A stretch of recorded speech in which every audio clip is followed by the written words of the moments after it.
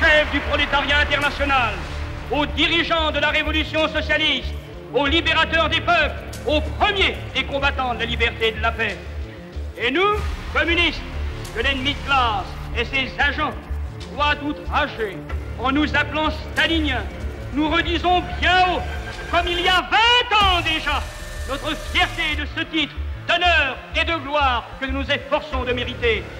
Oui, de tout notre cœur, nous proclamons notre amour ardent pour Staline et nous l'assurons de notre confiance inébranlable. Vive à jamais notre cher et grand Staline, vive le communisme!